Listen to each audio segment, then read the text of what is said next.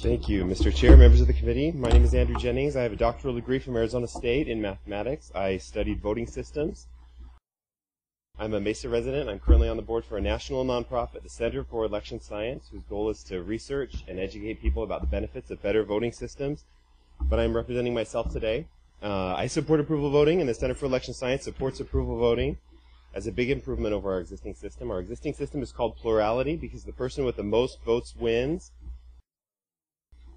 And that seems natural. It's what we've always done. But a significant point of our existing voting system is each voter only gets to vote for one candidate, which seems natural. But the mathematics shows if you actually take away that requirement and let the voters vote for everyone that they approve of, that's actually a much better mathematical way to choose a winner of an election and for electing people. Now, the problem is our existing system works great if there's just two candidates, but if there's three candidates, or heaven forbid 4 or 5 serious candidates in a race, and you let every voter just vote for one, you have vote splitting effects and you have spoiler effects. The most preferred candidate doesn't always win in these cases. So approval voting is a system that was introduced 30 years ago and is the simplest possible way to mostly fix these vote splitting problems and spoiler effects.